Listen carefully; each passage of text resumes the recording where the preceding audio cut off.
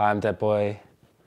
Hey, my name's Tom. I play music as How to Dress Well, and we're here for Fact TV Singles Club. Yeah.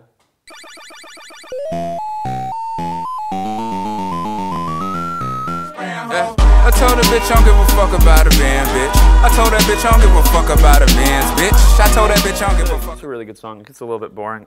Like Future's verse is not his best verse. Yeah, like obviously it's like a skew it on the Barbie kind of vibe they're going for, and Future's trying to rap like Andre's verse on there.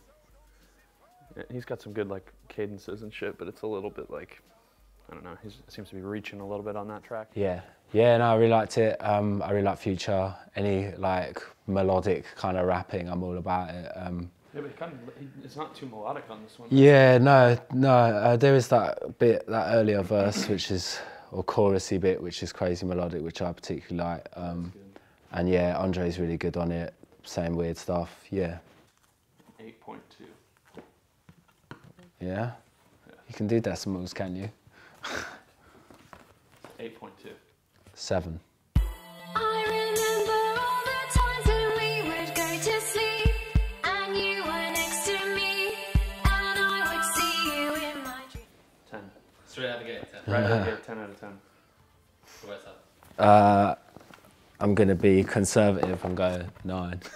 But no, I really liked it. Yeah, it's, you know, the kind of synth noises I always enjoy hearing with reverb on them. Nice vocal. Yeah. The reason I give it a 10 is because I have no idea what the fuck they're thinking. Like, what are they doing? What is that song? What is this song about? Why did they choose any of the synth parts? Like the drum, it's like, I don't know, there's this, I think that what's happening with that whole like crew is they're just like, they have no presuppositions about what parts of songs should sound like what. And they just like, I don't know, the choices they make. Sometimes I'll listen to like any song out of the PC Music camp or whatever. First time I heard that song, I was like, this song makes me angry. I hate this song. And then like the third time I heard it, I was like, this is so weird. It's like a Kate Bush song made by like a, I don't know, like a teen in like 2045. Yeah, it's like Kate Bush kind of art school prog for like 2014. Kate Bush art school prog, yeah.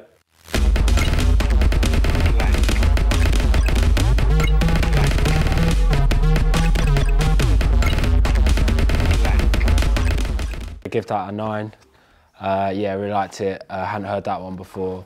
Yeah, it's difficult to do things that kind of quite industrial but still like fun, and I'd want to hear that in a club, which is not something I usually say about a lot of kind of quite like, I don't want to use the word glitchy, but you know what I mean. It's got that vibe to it, but it's still like definitely fun. Yeah. Which is hard. I'm done well. 7. It's a generous 7 because I really love Meshes so much. And what's that mixtape you made? Idiot Thug? Yeah. It's so good. That track, to my mind, was like a little bit, it's just notably less exciting than a track like Meshes, which is just like, the transitions in Meshes are insane. And Idiot Thug is so full of like crazy, amazing beats. I think that the dude is probably the best. Like there's a lot of people who are trying to make music like that right now with like gunshot sounds and like thick slabs of like Yeezus stamped fucking, you know, like industrial rap grime electronic stuff. I really can't wait for that album. I'm already certain I'm gonna love the album so much. That tune, not my favorite from him though. I sent him a DM on Twitter and I was like, yo, I want you to do a remix of this one song. I have a song on my upcoming record that's kind of like got a little bit of a dark vibe. And he sent me a message back. He said, I can try and do a remix, but this is what my remixes usually sound like. And he sent me this like remix of a Christina Aguilera song, which was just screeching noise. And I was like, all right, maybe I'm not gonna like cut you a check for a remix then, bro.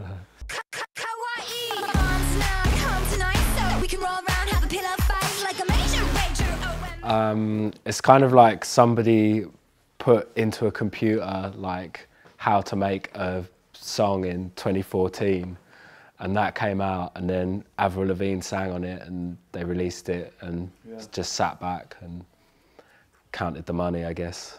I don't think I'm gonna be counting a lot of money with that. No. It's definitely like a just completely ridiculous money grab. So my review is this. My friend Patrick, he posted that and he just wrote problematic. So my review is like a 5 with a strong problematic.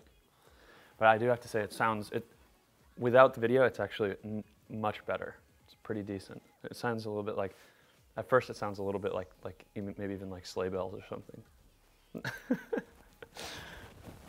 Yeah, I'm gonna go 5 as well. Yeah, there you go. 5, because it wasn't completely unfaceable. Actually, we cut it off though before it gets super racist. Oh really? It gets really racist, I think. Oh, It's, okay. Like singing in Japanese. I'm gonna drop a point for racism. Yeah.